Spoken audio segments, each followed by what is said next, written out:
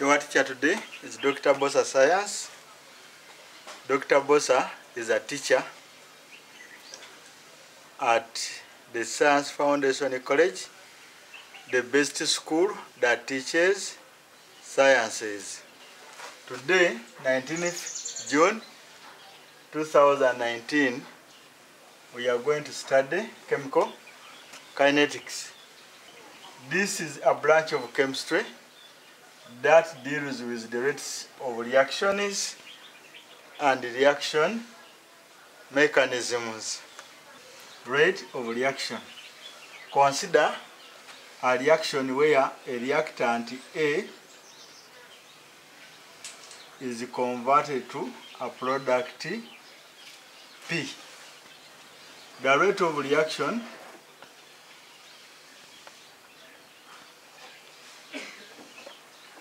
is given by negative dA dt or by dP dt. The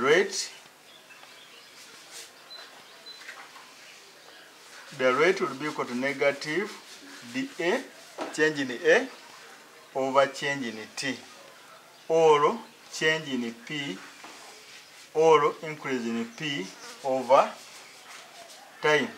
The negative sign shows that the concentration of A is decreasing, but the rate of reaction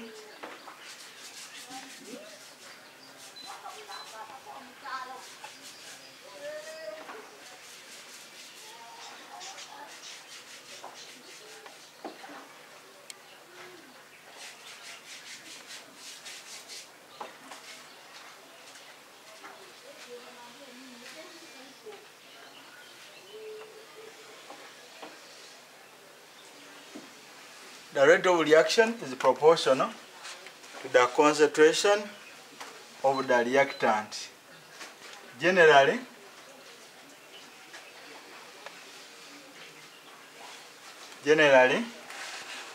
when a reaction A moles of A plus B moles of B gives you C moles of C plus D moles of D, then the rate is expressed by the rate law or rate equation as rate is equal to K into concentration of A to power X into concentration of B to power Y. Generally, a reaction where A moles of A plus B moles of B is equal to C moles of D, C moles of C is equal to C moles of C plus D moles of D. The rate of reaction is expressed by a rate law or a rate equation. Then the rate law is given as rate is equal to K into the concentration of A moles per decimeter raised to power X into the concentration of B raised to power Y. K is equal to the rate constant by definition. When A is 1, B is 1, then K is equal to the rate. So you can say is the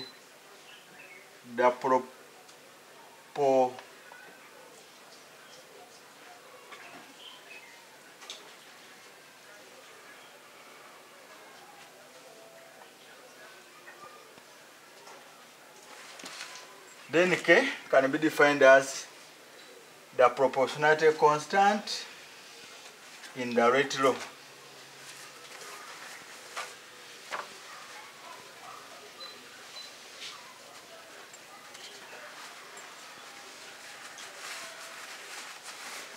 X,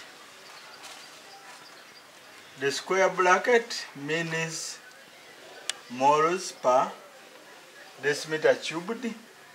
Then X is the order of reaction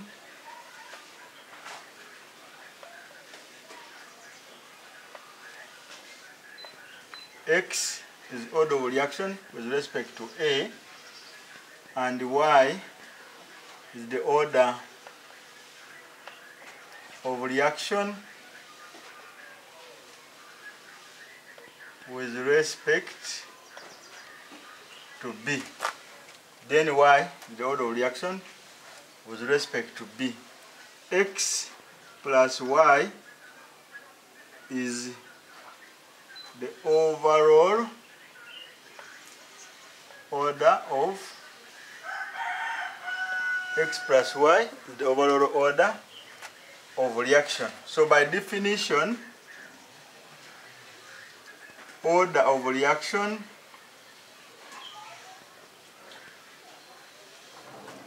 is the sum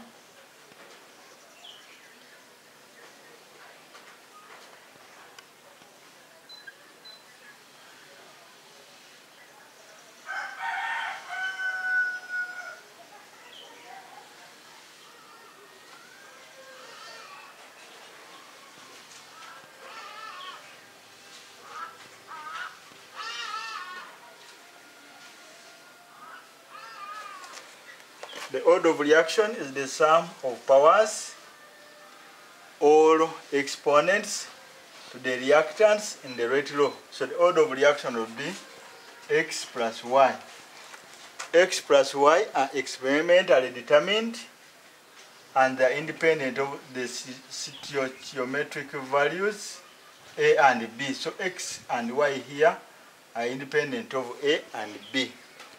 They are experimentally determined, and we cannot know what they will be until the reaction has been carried out. They can be determined by carrying out a reaction at varying concentration of A and B, and then we measure the initial rate.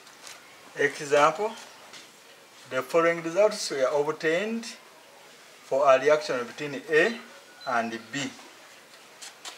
Find the order of reaction with respect to A and B.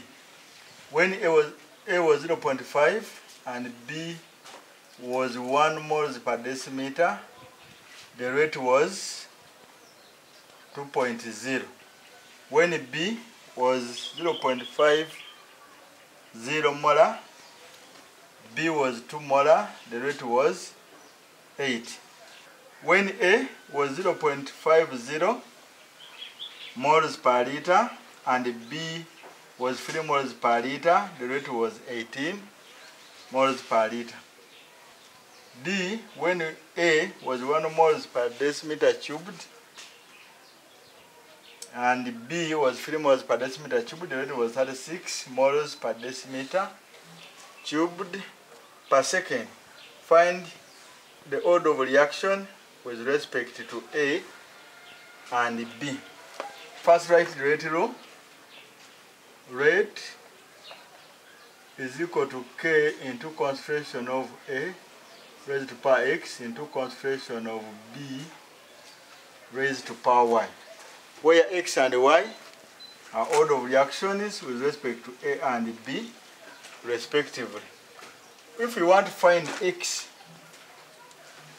you use two experiments where the concentration of B is constant while the concentration of A is changing. So we are going to use these two reactions. The concentration of B here is constant, the concentration of A is varying.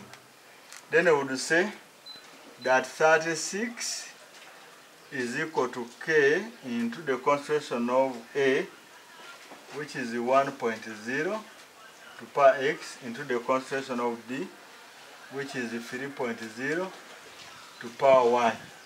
Again, 18.0 is equal to K into the concentration of A, which is 0.5, to power X into the concentration of Y, which is 3.0 to power y. When you divide either side, the y, this one will go, this one will go. This divided by this, you get 2, will be the same as 1 to power 0 over 0.5 to power x, and this will be equal to 2 to power x. 2 to power x is equal to 2 to power 1, and the number to power 1 is that number. Therefore, x is equal to 1. If you want to find y, you find the two reactions where the concentration of A is constant, and again you substitute into the same equation, and say that 8.0 is equal to K into the concentration of A, which is 0.5 to power x, into the concentration of B, which is 2.0 to power y. Again, 2.0 is equal to concentration of A, is equal to K, into concentration of A, which is 0.5 per x, into the concentration of B, which is 1.0 to power y. Again, when we divide either side, we find that 4 is equal to, this one will cancel, will be equal to 2 to power y. 4 can be expressed as 2 to power 2, therefore y is equal to 2. Or this is the same as y log 2 is equal to 2 log 2. When we cancel out log, y is equal to 2. Part B, find the value of K. When you want to find the value of K, you get an experiment, you substitute it in the rate law, where there will know x and y. Then you can say that 2 is equal to K into 0.5 to power 1 into 1 to power 2. Therefore, K is equal to 2 over 0.5, which is equal to 4.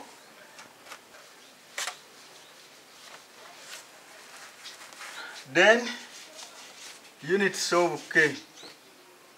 Units of K. Our rate law was equal to K into concentration of A to power 1 into concentration of B to power 2. Therefore, K is equal to rate over concentration of A into concentration of B squared. The units of the rate is moles per decimeter cubed per second over moles per decimeter cubed for A into moles per decimeter cubed, and this will be the same as this one will cancel out. Then we shall get per mole squared decimeter to power 6 per second. So the units of K becomes moles squared decimeter to power 6 per second. Example 2, for the reaction A plus B is equal to C, the following results were obtained. Concentration of A, moles per decimeter cubed. Concentration of B, moles per decimeter cubed. Initial rate, moles per decimeter cubed per second. Determine the order of reaction with respect to A and B. Again, what we do, we write a rate law where it says that rate is equal to K into concentration of A to power X into concentration of B to power Y, where X and Y are order of reactions respect to A and B, respectively. When we want to determine the value of Xc, we look at two experiments where the concentration of B was constant. Then we substitute in the rate law. Then we would say that 0.80, the rate, is equal to K into 0.4 to power X, 0.4 to power X into 0.10 to power Y. Similarly, 0.20 is equal to K into concentration of A, which is 0.20 to power X into 0.10 to power Y. When we divide either side, then this one will go with this, then you will get 4. Then this one will cancel with this one will cancel with that. It will be equal to 2x. 4 can be expressed in terms of 2 to power 2. So we can say that x is equal to 2. So the order of reaction with respect to A is 2. Secondly, to get the value of Y, we use two experiments where the concentration of A is constant. Again, we would say that starting with the second one, we say that is 0.80 is equal to K into the concentration of A, which is 0.40 to power X into 0.20 to power Y. Using this second experiment, we say that 0.80 is equal to K into concentration of A with 0.4 to power X into 0.10 to power Y.